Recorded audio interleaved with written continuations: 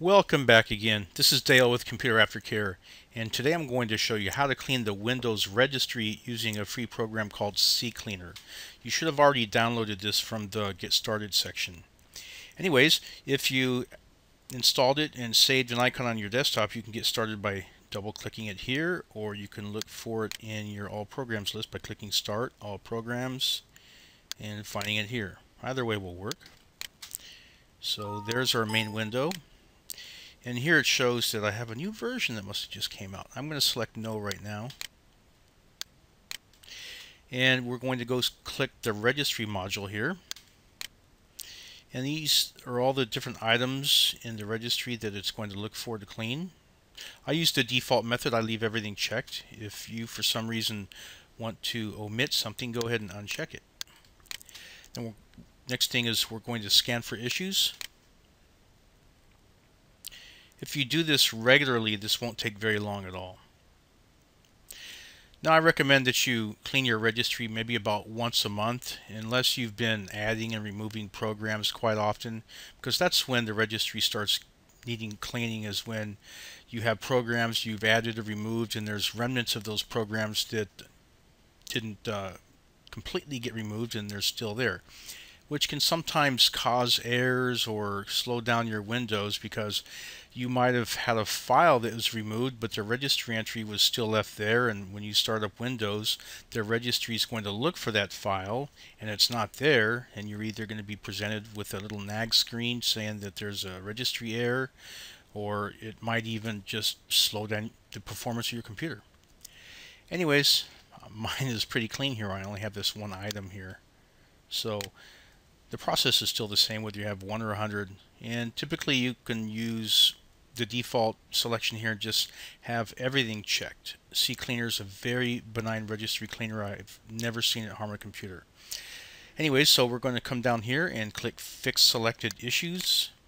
And if you want to back up the changes it's going to make so that you can reverse them in case something went wrong, go ahead and click Yes and follow the instructions. I typically say no because I never had CCleaner damage my computer. So I'm going to say no this time and then click Fix Issue. That's it. Close it. And if you found that you saw hundreds of them show up in the list, you can actually go and do a second round of cleaning. Now I suggest cleaning your registry after you've done a disk cleanup. So usually you're going to run the cleaner, do a disk cleanup. You've already went and removed your unwanted programs, and at the end of all that, go ahead and run the registry cleaner and you'll get your best results that way. Anyways, it came up with 0 that time. It's that easy. And if you needed to update the program like this prompted me at the beginning, you can click here, get the new version. It'll take you straight to their website. You can click on download. They have 3 mirrors now. I'm going to take the one from Puriform, which is direct from their website. After a moment, it'll pop up here, and I'm just going to run it. I'm not even going to save it. I'm just going to run it from my browser.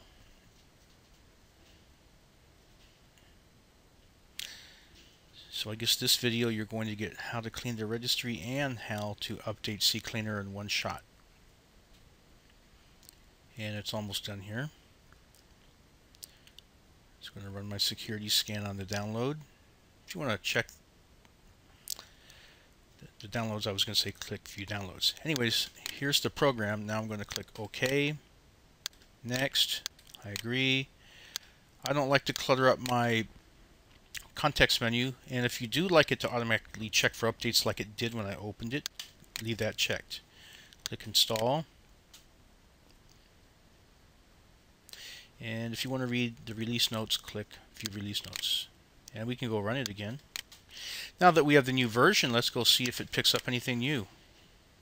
Maybe they added some new program that it cleans up that the old version didn't have.